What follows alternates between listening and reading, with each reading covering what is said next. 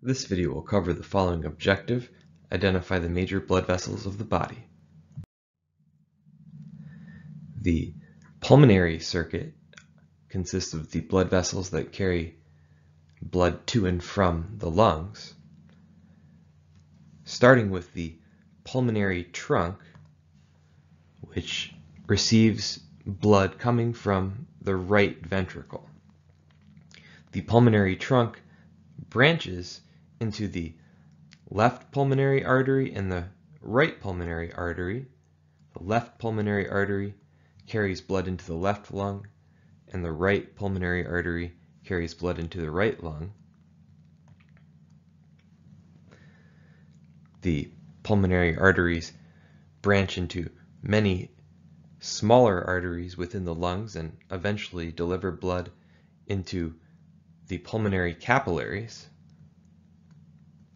Within the pulmonary capillaries, oxygen diffuses from the air inside of the lungs, inside of the air sacs of the lungs known as the alveoli. Oxygen diffuses from the air within the alveoli into the blood within the pulmonary capillaries. And then the oxygen-rich blood from the pulmonary capillaries flows through venules into pulmonary veins. The left pulmonary veins carry blood from the left lung into the left atrium, and the right pulmonary veins carry blood from the right lung into the left atrium. The systemic circulation includes the arteries that carry blood with a high oxygen concentration away from the left ventricle of the heart. The aorta begins as the ascending aorta that carries blood superiorly out from the left ventricle as blood moves through the aortic semilunar valve.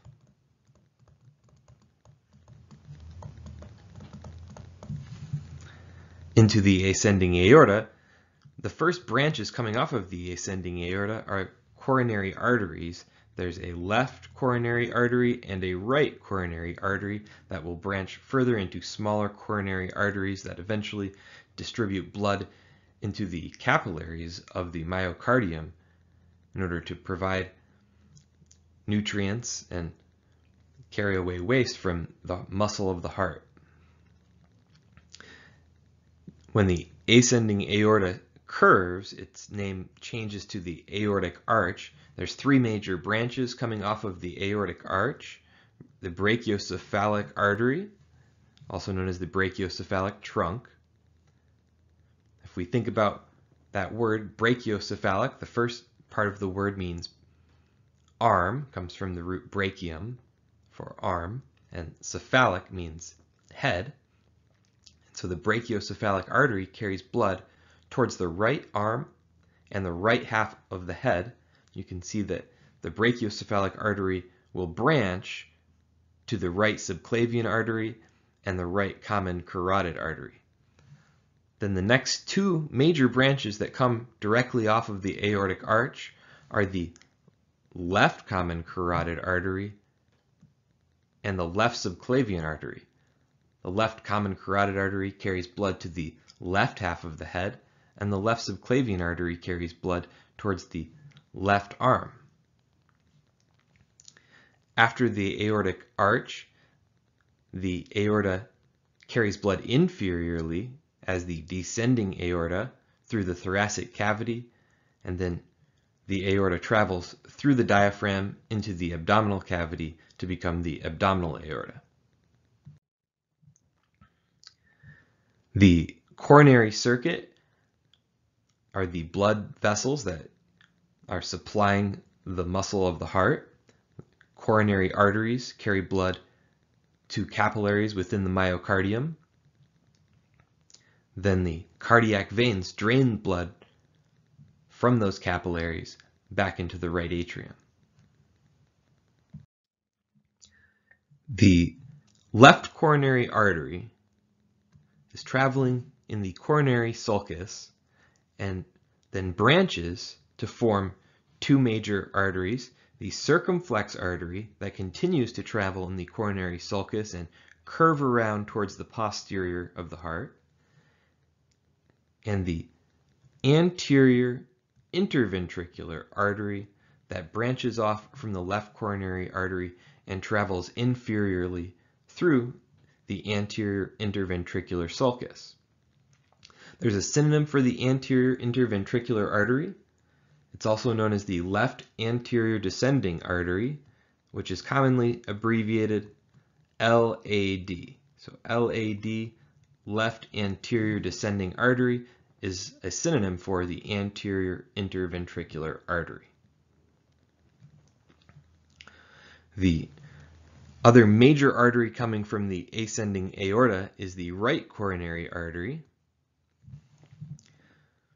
The right coronary artery travels in the coronary sulcus, curves around on the right side towards the posterior of the heart, and gives off several branches on the anterior of the right ventricle, including a major branch known as the marginal artery, and more specifically, this is the right marginal artery, or the marginal branch of the right coronary artery.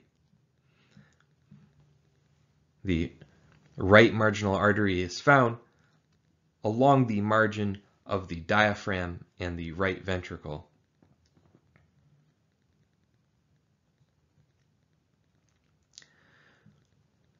Now we can also see in the blue color in this illustration the major cardiac veins. So the great cardiac vein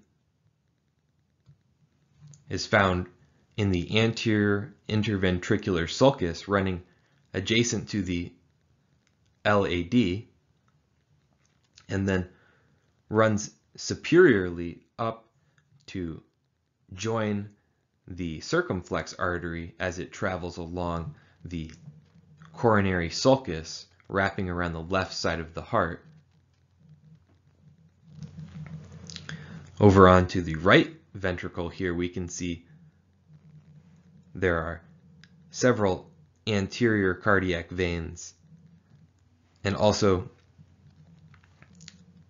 a major cardiac vein known as the small cardiac vein runs adjacent to the marginal artery and then wraps around on the right side in the coronary sulcus, running adjacent to the right coronary artery.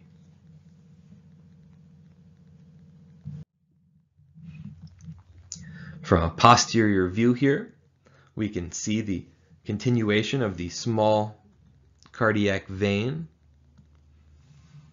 traveling in the coronary sulcus adjacent to the right coronary artery.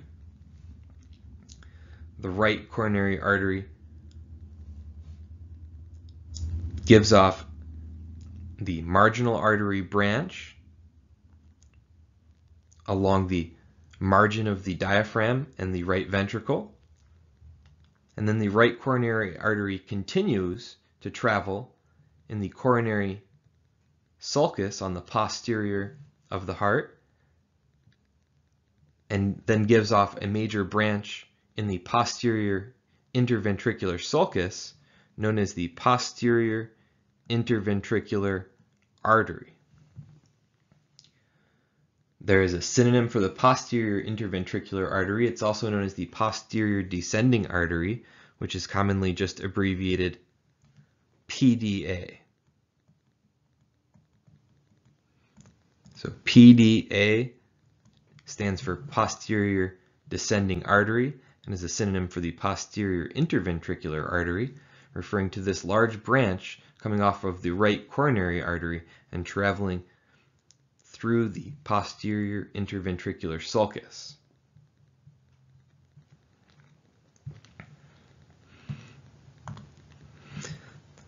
The middle cardiac vein is found in the posterior interventricular sulcus, running right along alongside the posterior interventricular artery and drains the same regions of the heart.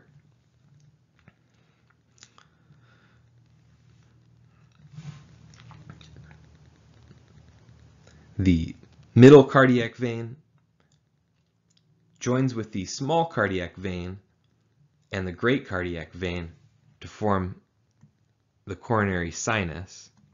Then the coronary sinus drains blood coming from the coronary circuit into the right atrium.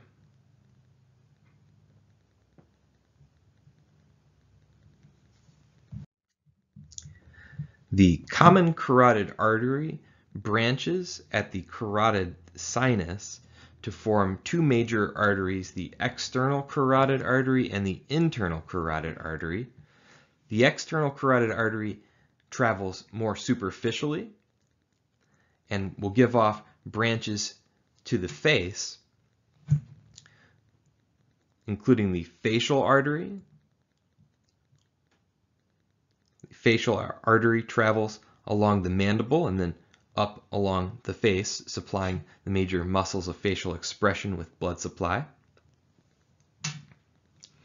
Another major branch of the external carotid artery is the superficial temporal artery that travels to the superficial regions on the lateral aspect of the head, including the temporalis muscle and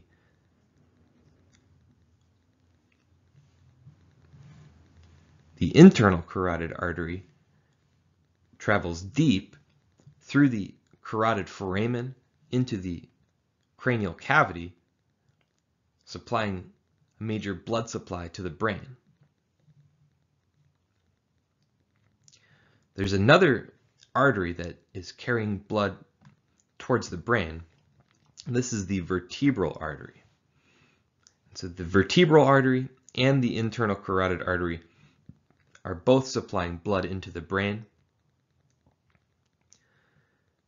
There are both left and right internal carotid arteries and left and right vertebral arteries.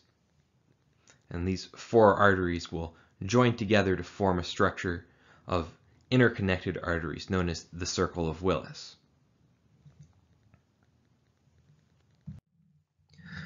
The circle of Willis is a network of blood vessels supplying a redundant blood supply to the brain. In case one blood vessel is blocked, there will be an alternative path to supply some blood to keep the brain functioning.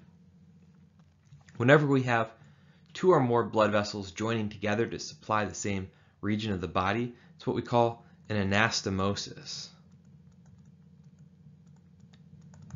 So anastomosis is a junction of blood vessels as we have arteries joining together carrying blood into the same organ. We have here the vertebral arteries. There's a right vertebral artery as well as here's a left vertebral artery.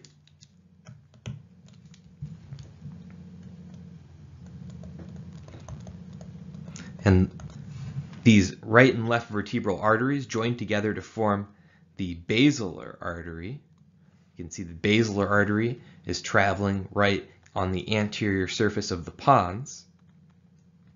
Then the basilar artery gives branches, major branches known as the posterior cerebral arteries, are traveling towards the posterior regions of the cerebrum, towards the posterior temporal lobes and into the occipital lobe. But there are branches coming off from the posterior cerebral artery right away and connecting anteriorly to form an anastomosis with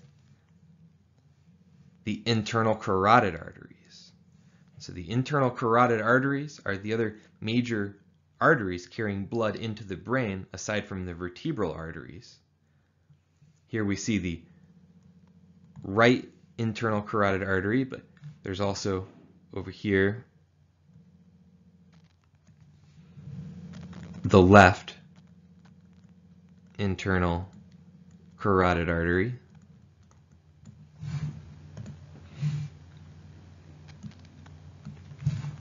The right and the left internal carotid arteries form anastomoses with the posterior cerebral arteries. They're connected via what's known as the posterior communicating artery. After connecting to the posterior communicating artery, the major branch coming from the internal carotid artery laterally into the majority of the cerebral cortex is known as the middle cerebral artery. There is a branch that comes off anteriorly just as the internal carotid artery transitions to the middle cerebral artery. The internal carotid artery gives a small branch known as the anterior cerebral artery, which travels towards the frontal lobe of the cerebrum and towards the olfactory bulbs.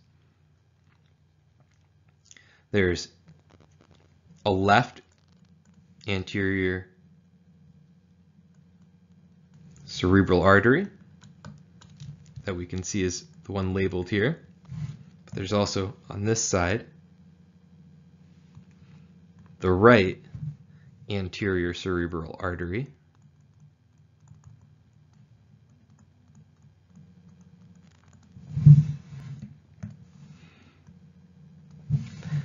And the anterior cerebral arteries are connected to each other by another anastomosis. So the anastomosis joining the right and left cerebral arteries is known as the anterior communicating artery. So notice the communicating arteries are these arteries that are forming anastomoses in the circle of Willis.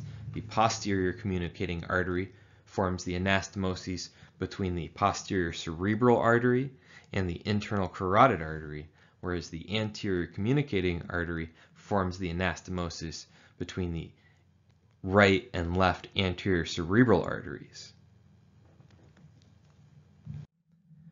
When the subclavian arteries travel under the clavicle towards the limb, the name changes to the axillary artery that travels through the axillary region. Then, as the artery reaches the diaphysis of the humerus, traveling along the humerus is the brachial artery. The brachial artery then gives off two major branches. On the lateral side is the radial artery, and along the medial side is the ulnar artery. The radial and ulnar arteries are interconnected by anastomoses known as the palmar arches. There's a deep palmar arch as well as a superficial palmar arch. And then the digital arches are branching off from the palmar arches, supplying blood into the digital regions, into the fingers. Here we can see another branch coming off of the subclavian artery known as the internal thoracic artery. A synonym for the internal thoracic artery is the mammary artery. It does supply the anterior chest wall in the mammary region. The mammary or internal thoracic artery forms several anastomoses with other arteries that are traveling through the chest wall. The arteries that branch off from the thoracic artery and travel on the inferior surface of the ribs in the costal grooves are known as the intercostal arteries. The intercostal arteries form anastomoses with the internal thoracic artery. As the aorta travels down through the diaphragm, its name changes to become the abdominal aorta. The opening in the diaphragm is the aortic hiatus, where the aorta travels down through the diaphragm. There's a small branch coming off of the aorta on either side of the diaphragm known as superior and inferior phrenic arteries, which the phrenic arteries carry blood into the diaphragm. Then the first major branch that comes off from the abdominal aorta is known as the celiac trunk. The celiac trunk is an unpaired artery. It will give rise to three major branches: the left gastric artery, which supplies blood to the stomach; the splenic artery carries blood towards the spleen and the pancreas; and the common hepatic artery supplies blood to the liver. The next major branch from the abdominal aorta is the superior mesenteric artery, which supplies blood into the intestinal organs. Then the renal arteries carry blood into the kidneys. There are two renal arteries. Those are paired arteries. A right renal artery carries blood into the right kidney, and a left renal artery carries blood into the left kidney.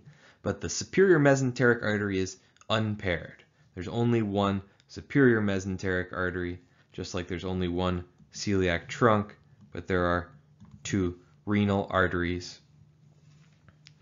Then the next major artery branching off from the abdominal aorta, just inferior to our renal arteries, is the inferior mesenteric artery, and this is also an unpaired artery.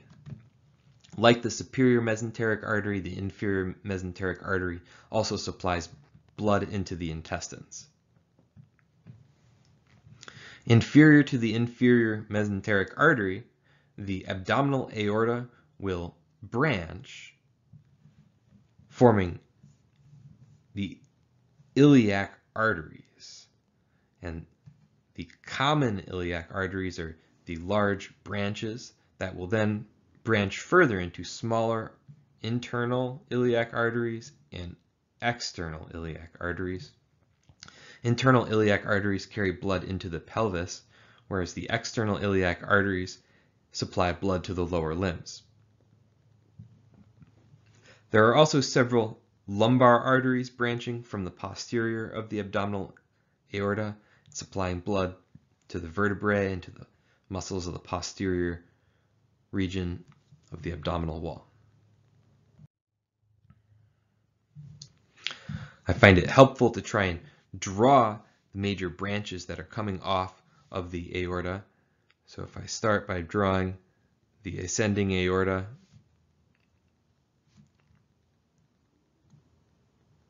there's three major branches coming off from the ascending aorta. Suppose we could put in our coronary arteries, which are a little smaller, but this will be the left coronary artery, the right coronary artery,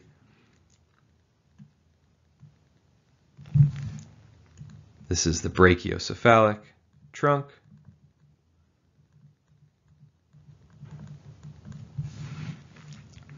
then this is the left common carotid, and this is the left subclavian.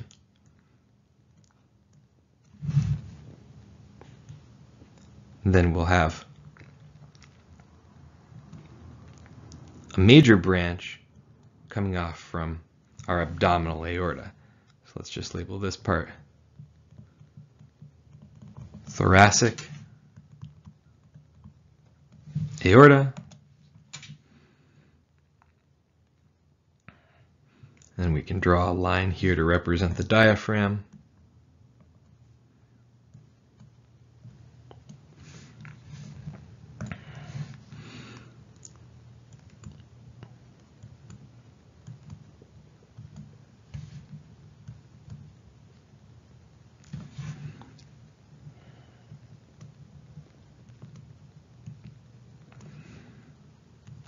This will be the celiac trunk.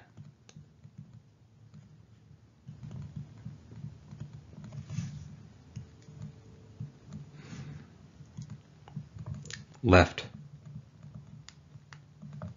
gastric,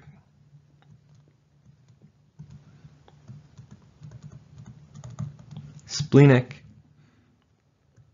and then this one I'll kind of make curve off the other direction, off towards the right.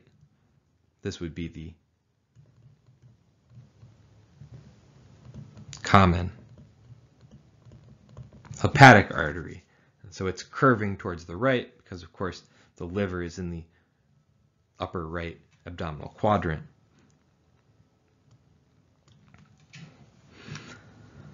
So then I'll draw another major branch that's unpaired,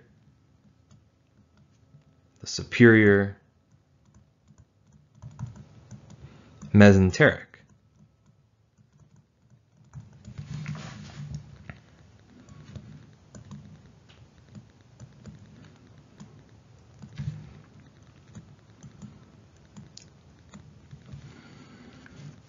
Then here we'll have our right renal artery, left renal artery, and this is the inferior mesenteric. And so drawing them out like this just helps me remember the order at which they branch from the aorta. And remembering the order of branching is the way that I figure out the naming, helps me to identify what artery I'm looking at. The blood supply to the lower limb starts with the external iliac artery. As it travels through the inguinal ligament, the external iliac artery changes to become the femoral artery. Then the femoral artery travels down deep and to the posterior, where it arrives at the back of the knee in the popliteal region. Its name changes to the popliteal artery. Then the popliteal artery branches as it travels into the leg. The two major branches that come off from the popliteal artery are the posterior tibial artery, traveling through the sural region, and the anterior tibial artery, which travels along the anterior of the tibia. Then the anterior tibial artery, as it moves into the tarsal region and along the dorsal aspect of the foot, its name changes to become the dorsalis pedis. The veins of the systemic circulation carry blood with a relatively low oxygen concentration back from the systemic capillaries and drain blood into the right atrium. Within the brain, numerous small veins drain blood into sinuses that are folds in the dural matter. The superior sagittal sinus and inferior sagittal sinus are located within the longitudinal fissure. They drain blood into the transverse sinuses that then join into the sigmoid sinus, and the right and left sigmoid sinuses connect into the internal jugular veins at the jugular canals. Then the internal jugular vein drains into the brachiocephalic vein, which then drains into the superior vena cava. There are both deep and superficial veins draining blood from the upper limb. The deep veins have the same names as the arteries that supply blood into the upper limbs. And so the brachial vein is traveling deep along the humerus. The radial vein is deep along the lateral side of the antebrachial region, and the ulnar vein is deep along the medial side of the antebrachial region. So the ulnar and radial veins join together to form the brachial vein, and then the brachial vein will join with one of the superficial veins to become the axillary vein. The superficial vein found along the medial side of the brachial and antebrachial region is called the basilic vein. So here we see the basilic vein in the brachial region, and down here we see the basilic vein in the antebrachial region. And when the basilic vein joins with the brachial vein, they form the axillary vein. Then the axillary vein joins with another superficial vein. The cephalic vein is the superficial vein found in the lateral region. The lateral antebrachial region down here contains the cephalic vein, and in the superficial portions of the lateral brachial region up here is the cephalic vein. And so the cephalic vein joins with the axillary vein to form the subclavian vein.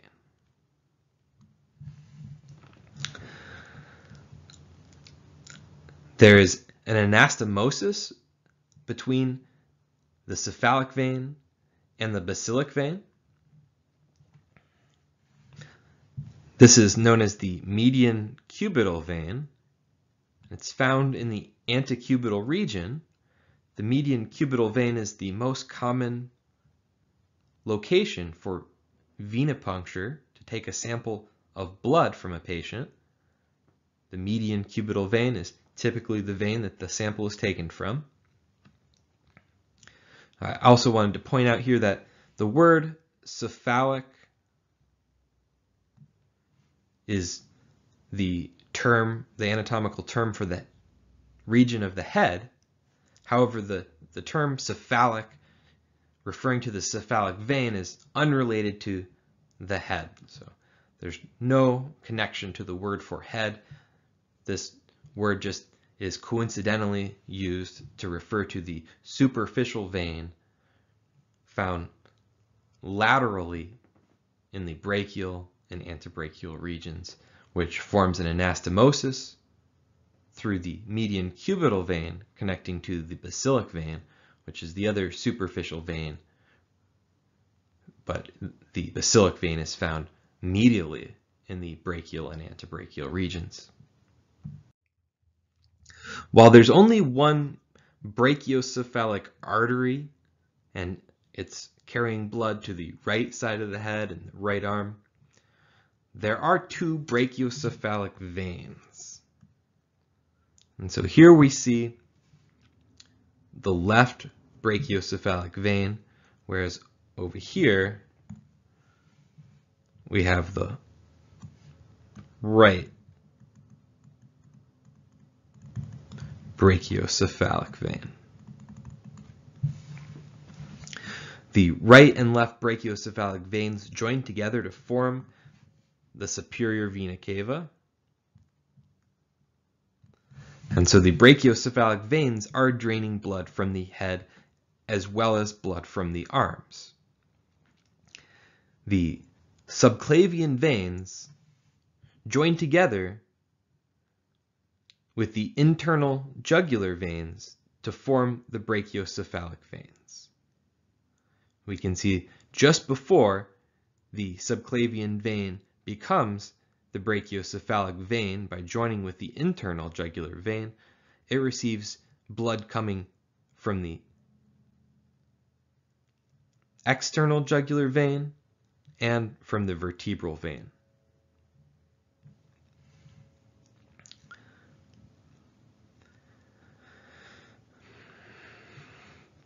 There's also an unpaired system of veins that's draining the thoracic cavity. The azygous vein, azygous means unpaired, and the azygous vein is receiving blood coming from intercostal veins. And the azygous vein will drain that blood into the superior vena cava. The azygous vein forms an anastomosis with the hemiazygous vein that also receives blood from the intercostal veins. The hemiazygous vein is located along the left side, just on the left of the aorta, whereas the azygous vein is located just along the right side of the aorta, just anterior to the bodies of the thoracic vertebrae.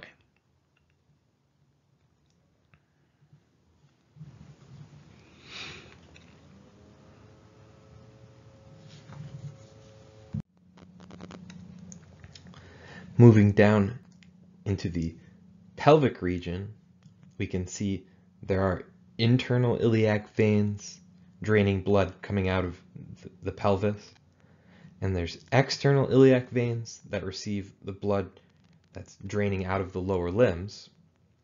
These internal and external iliac veins join together to form the common iliac veins. Then the common iliac veins join together to form the inferior vena cava in the abdominal cavity. Several small lumbar veins are draining blood from the vertebrae and the posterior abdominal wall. The renal veins are carrying blood from the kidneys into the inferior vena cava. The gonadal veins carry blood from the testes and ovaries, while the right gonadal vein drains blood directly into the inferior vena cava. The left gonadal vein drains into the left renal vein, and then the left renal vein drains into the inferior vena cava.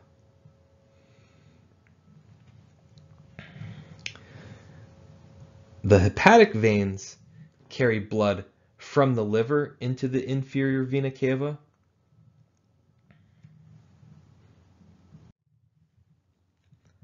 However, the liver also receives blood coming from the digestive system organs and the spleen, which travel in a vein known as the hepatic portal vein.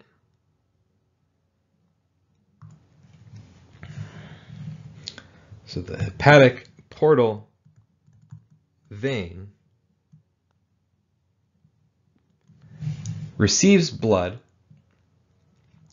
that's coming from the superior mesenteric vein,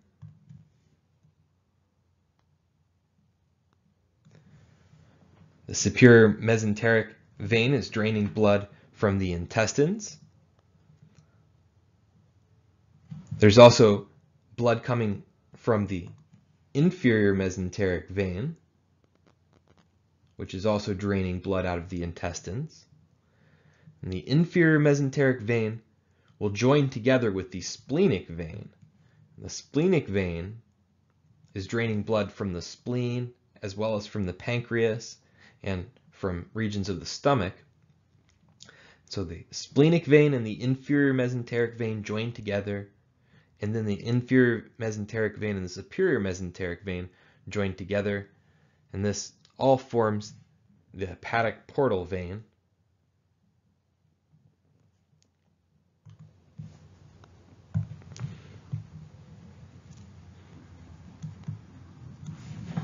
And the hepatic portal vein here is carrying this blood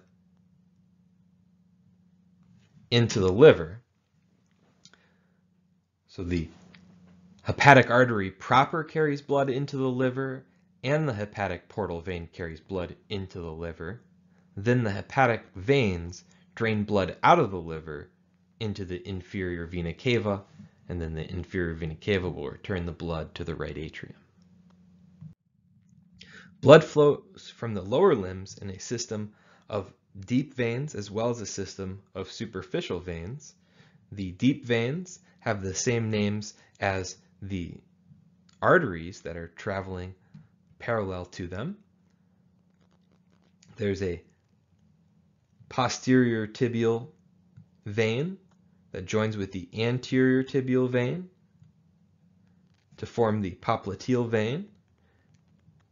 Then the popliteal vein travels into the thigh to become the femoral vein, and the femoral vein will then join with a large superficial vein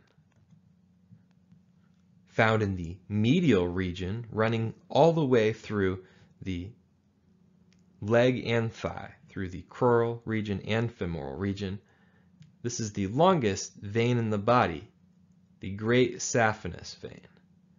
So the great saphenous vein is the longest vein in the body, found in the superficial, medial, thigh, and leg, and it joins with the femoral vein. It drains into the femoral vein just before the femoral vein crosses into the external iliac vein. There's another major superficial vein found in the leg. It's not as long as the great saphenous vein. The small saphenous vein is found laterally, and the small saphenous vein will drain into the popliteal vein. So running through the lateral sural region, small saphenous vein is another superficial vein draining blood from the lower limb.